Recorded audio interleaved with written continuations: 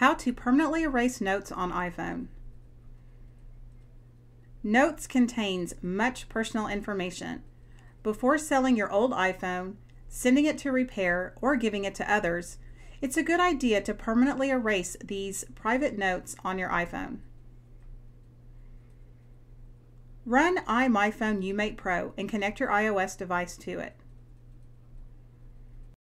Choose the Erase Private Data tab and click on the Scan button.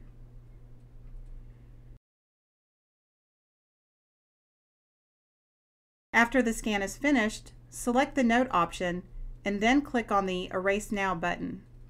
While files are being erased, make sure to follow any prompts and read any important information on the screen.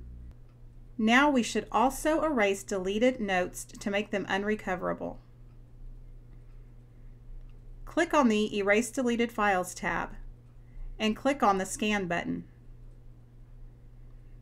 After the scan is finished, select the Notes option, then click on the Erase Now button. Myfone Umate Pro provides you a quick and simple solution to securely erase and delete files from your iPhone.